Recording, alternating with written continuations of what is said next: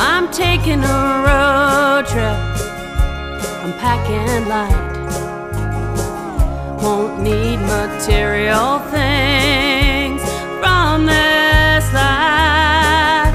Looking forward to meeting some people that I admire. Can't wait to travel to the other side.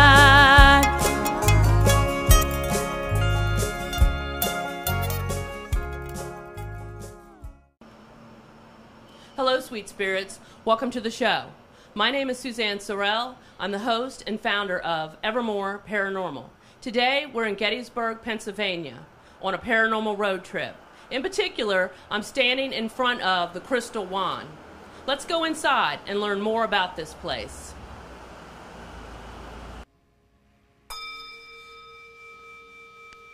Hello. Now we're inside of the Crystal Wand, and I'm talking to the owner, Kathy Odell. So please welcome Kathy to the show. Hi. Hi. Thank you for letting us come in and talk to you. Glad you're here. You know I come in this store all the time, and I usually shop, but then I started hearing about some of the paranormal activity that occurs here. So tell me some of the stories. Well, what it amounts to is we used to have little things happening here. Every once in a while we'd find books on the floor when you came in the morning. I would come in the morning to check things in this room and check stock, and the pendulums would be all knotted up because I had them on this bar that went like this. Well, we have people who come in here between the tourists. Some people are psychics, some people are mediums. They take vacations too, and they'll stop in our shop. And they're the ones that started saying, you've got spirits here, you've got ghosts. I know one couple came in one day and the husband looked at the wife and said, did you hear that? And she said, yeah, it's kids giggling. And he said, yeah, it's back there. She says, yeah, they're in that corner. They come to the counter, they're talking to us, and they're saying, oh yeah, you've got kids from the orphanage up the street. Because that's supposed to be all haunted. What they did is, I said, the building wasn't here then. And he said, yeah, but it was an empty lot. And the kids used to come down here, the ones that could sneak away to play sometimes, and their spirits still do. And he said, half the thing, what's going on, because why? And he's saying they're giggling and laughing because they're doing things. They're pulling pranks. I said, you mean like, and he said, yeah. I explained about how I'd straighten things out and come back an hour later and they'd be all twisted. And it's like, there's no wind in that room. Right. He said, it's them. It's like the books flying off the shelf. He said, it's them. It's like, okay. So we just accepted that because they weren't the only ones. We had, like I said, other mediums and people who were sensitive say they could feel the spirit of a child here. One said there was a little girl named Annie that used to play in this room. Just different little stories from strangers. These aren't people that were trying to hustle us. They were here for today and gone tomorrow. But they would tell us about these things. And I know one night, you know, it was just a simple story. I came in, we left, my niece and I closed up, come back in the next morning, and there's a book out here in the middle of this room on the floor. And it's like the books back then were over in that corner. There's no way in hell it fell off of a shelf. That would fall down. It doesn't fly across a room. Exactly. So that's mostly what I've experienced. It hasn't been a whole lot more than little things like that. Right. So as for, you told me though that the spirits are coming in, I mean the psychics are coming in and they're saying that your mom's here. Oh yeah. I want to hear all I want to hear all about it. And that's the trippiest part, because I know in the very beginning when I opened up, there were two women came in and they would introduce themselves that they do readings and this and that from I forget where. And the one woman said, there's two women in that room. And it's like, what? She says, you've got two women sitting in that the window seat in the bay window there. She says, they're just sort of like, they've got this attitude. And I knew right away it was my mother and her sister, because my mother and Aunt Mary were like this. They were just very tight. But we used to call them the doom and gloom sisters, because they were just, oh Lord, they negative. Let's just say they were constantly picking. Nothing was ever good enough. Nothing was ever right enough. You know, it was like, oh Mom, please. But apparently they're hanging out there, and I said, why? And she said, the impression she was getting is they're watching for shoplifters and to make sure nothing's going wrong. They're here to protect me and to protect the shop. They're keeping out, though. I thought, well, if I've got them on my side, I've got no problems. That's awesome. I wonder if any, you're saying that and they sit in the window. I wonder if anybody's ever seen them. We had another woman come in here just a couple months ago, because that's Mom's picture. We had it up here. And she kept going back to the spirit board in that room and coming out. My niece was working that day and talking to her and saying she's getting messages. And she came back out again and she said, there's a woman back there, and she started to like describe her personality, and Karen's like, yeah, and because she doesn't like to feed them, she wants to see what they come with. And she kept, let me go back, and she kept going back and forth, bringing these little snippets to my niece. And at one point, she said, what was her name? And she said, Peg. She says, no, that's not it. I'm getting a lot of names. And she went back and came back and she says, you're her daughter? She says, no, I was her granddaughter, my aunt.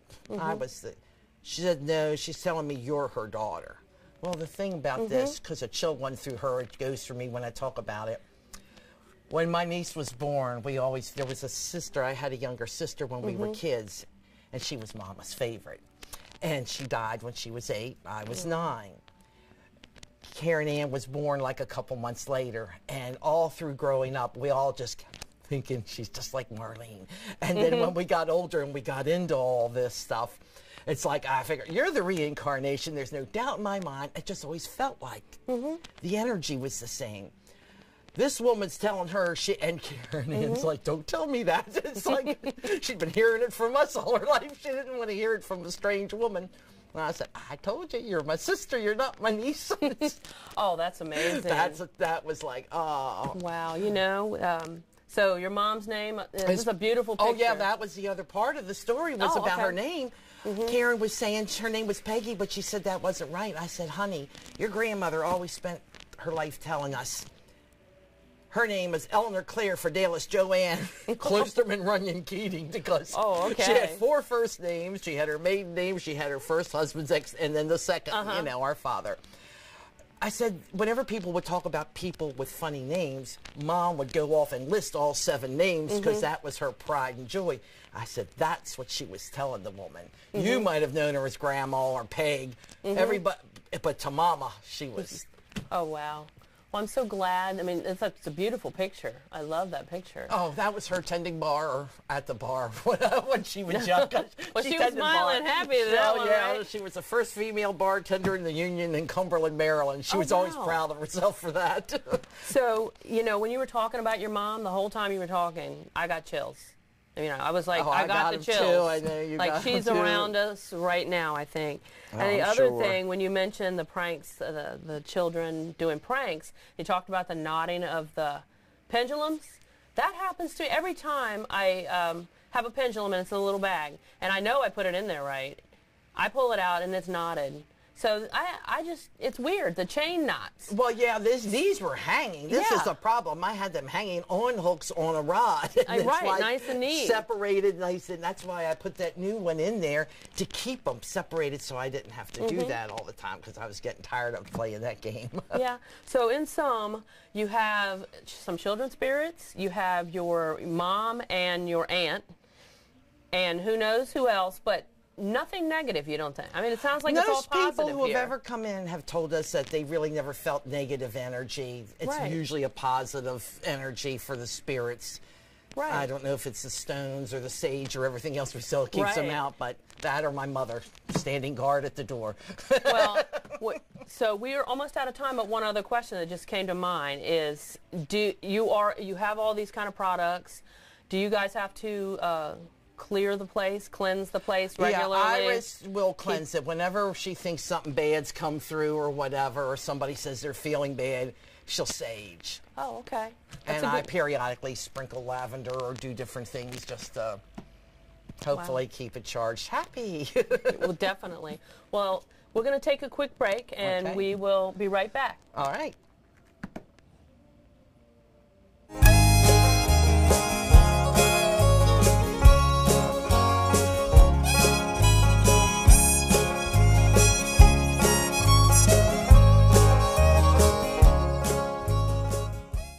journey skating for the gold taught me a lot, but my journey with breast cancer has been one of my greatest teachers. Every woman's breast cancer is unique. Be Wiser educates and empowers women to take control of their breast cancer treatment plan and help navigate their own path beyond 5 years. Talk to your doctor about information and tests to personalize a treatment plan that fits your needs. I did. Be informed, be wiser, support survivors like us. Losing weight's a lot harder than gaining it, but with every step I lower my risk for type 2 diabetes and heart disease, and that makes every step very much worth the effort. Learn how you can help stop diabetes. Visit checkupamerica.org or call 1-800-DIABETES. Welcome back. Now I'm sitting with Iris, the tarot card reader, here at the Crystal Wand. So please welcome Iris. Hi. Thank you for having me. Thank you for coming on the show. I know I've been coming to you for years to get my own card readings. The first time you read for me, it was like, oh my goodness, you were right on the money. So I've been coming back, and I just want to know, when did you start feeling that you had psychic abilities? Since I was a child, I always had experiences. I would see ghosts, people, and I didn't understand what was going on with them. So I had to figure it out as I went along because nobody would talk about it. Oh, yeah. I mean, really, people weren't talking about that stuff until the last 10 or 15 years with the shows and so on. So do you remember the first experience that you had? I was very small, and I remember hearing thumping noises on the steps, very heavy thumping noises. And I thought it was a giant, I don't know, a giant rat or something because I didn't know what it was. Turns out, apparently there was a ghost in that house that I was staying at my grandpa's. Did you ever go out and try to, see what the thumps were? I was scared. Oh, yeah. I was little. Yeah. Really small.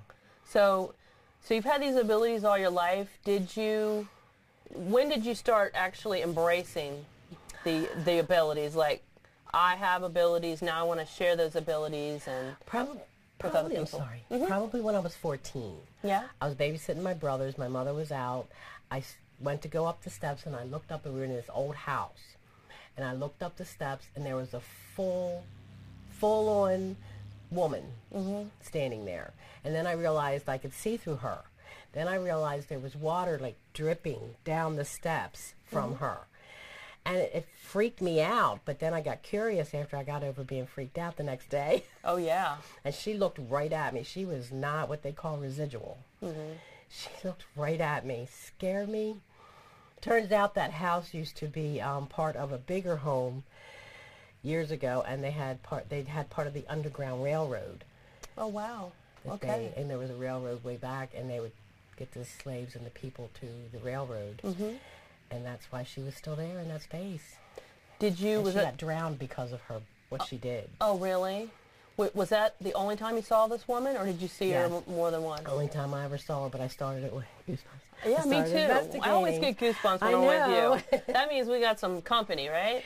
Some, obviously from the previous segment, positive spirits here.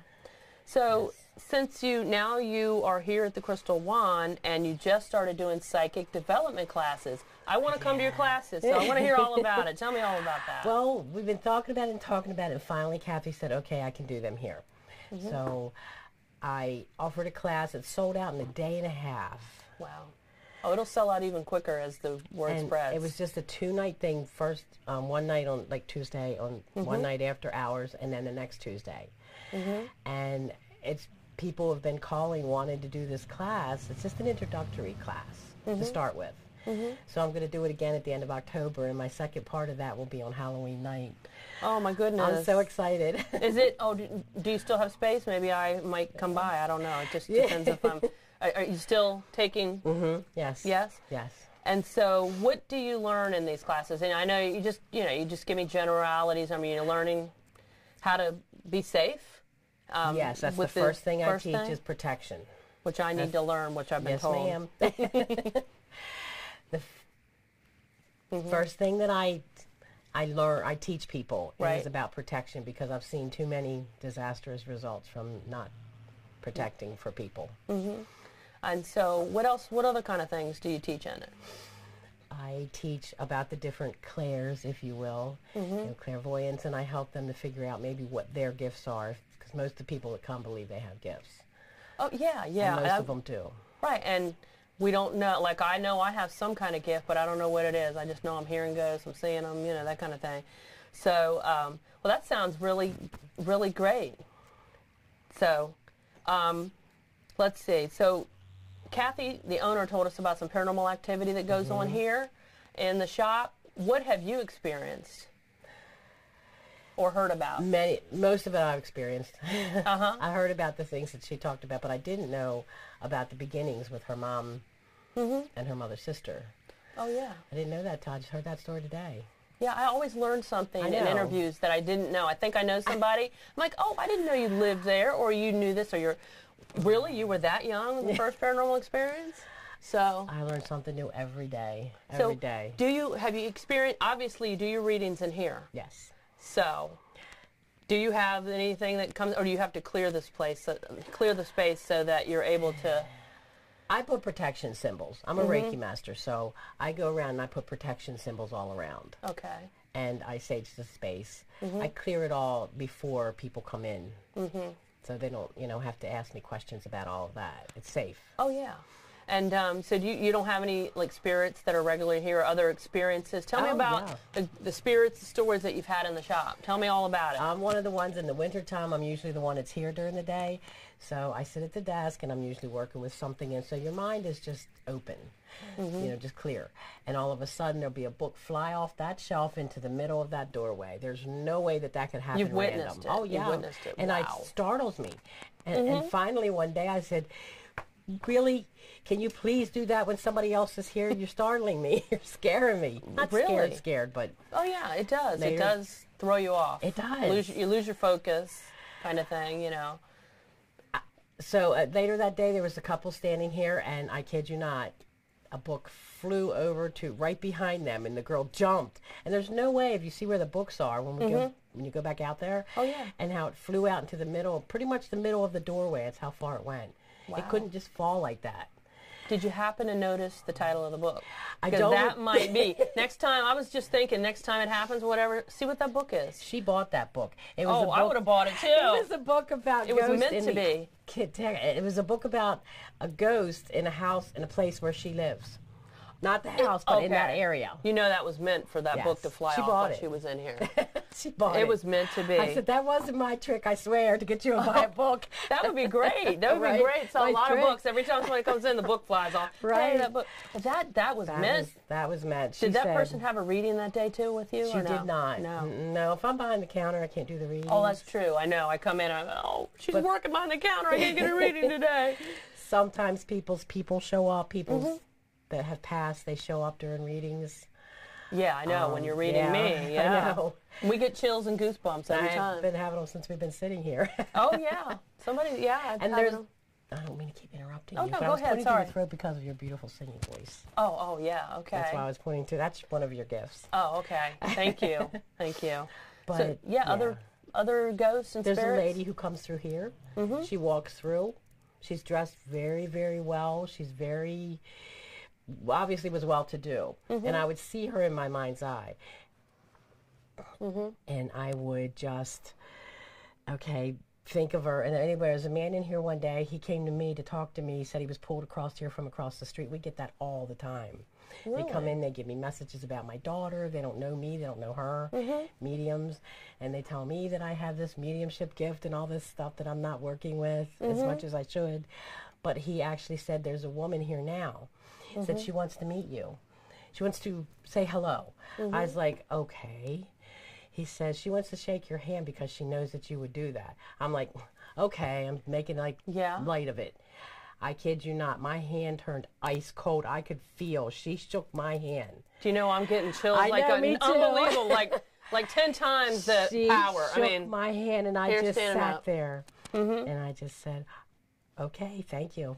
and that was in this room? That was right here in this room. Do you think she is, we're running out of time, but I was just going to ask you, do you think that, what period of, age? Like 1700s is what I got. by the clothing you could tell and the hairstyle probably? Well, it's been great talking to you. You too. We're going to have to take a break. Okay. And we'll we'll go out into the shop and walk around and do a tour of the shop. Great, thank you. Thank you, All Iris.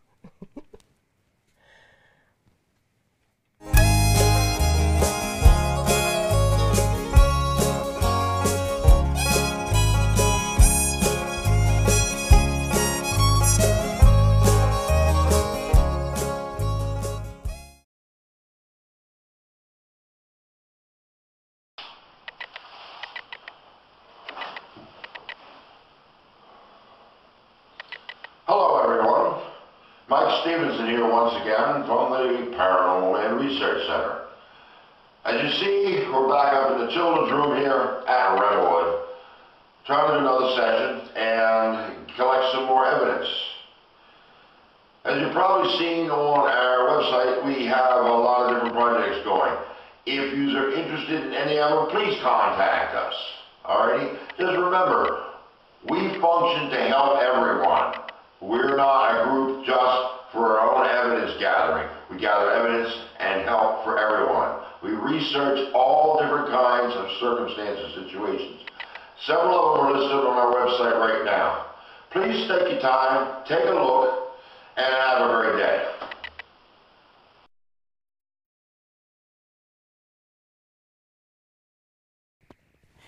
Okay, so we just came out of our interview. Yeah. We were talking about the book that flew in front of the person, and she ended up buying it. I walked this way, she walked that way, and a book flew out right here on the floor. Oh, that's cool. Oh, Scott Cunningham. Yeah, that's a good book too. Where'd it go? And it flew out. She took it in the other room. Oh. So it just flew out just totally unexpectedly after we just said it. I know, because they don't fly off. They're not, they're back, they're setting up. And she had just said, I wish it would happen now. And I turned around and she turned around and it flew out. Well, I guess the kids heard her. I think they heard her.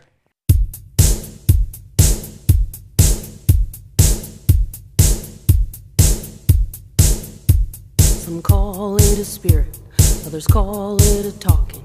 Let's call it a Ouija board.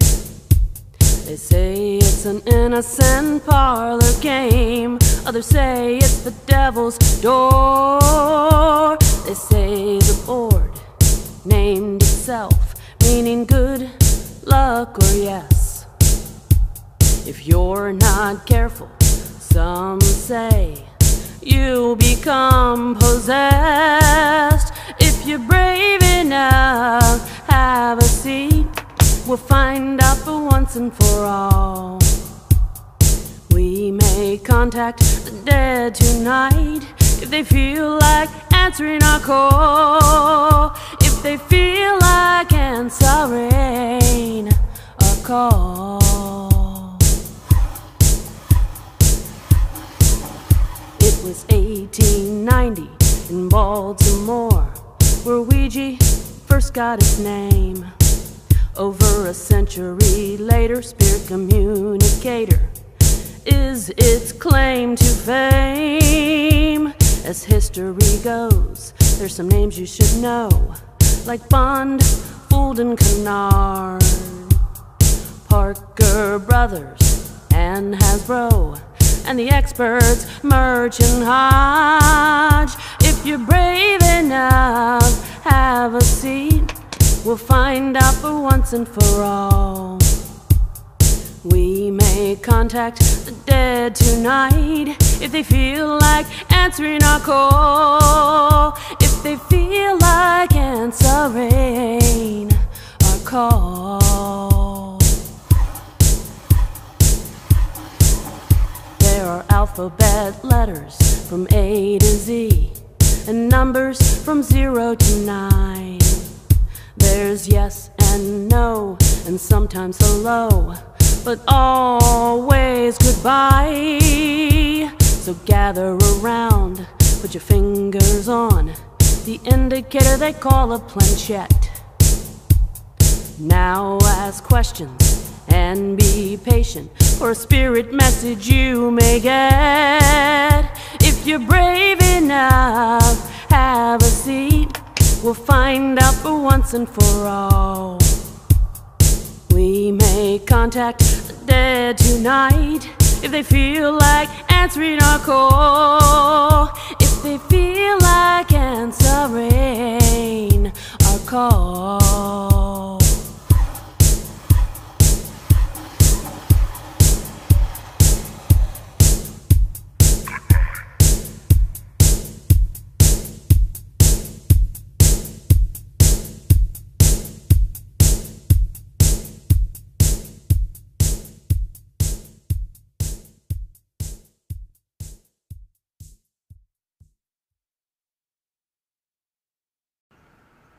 So thank you for joining me on another paranormal road trip. Until next time, peace out. Hello, sweet spirits. My name is Suzanne Sorrell. I'm the producer and host of the Evermore Paranormal Network. The Evermore Paranormal Network is a variety talk show that focuses on paranormal-related topics. So tune in to the Evermore Paranormal Network right here on Fairfax Public Access. Can't wait to travel to the other side.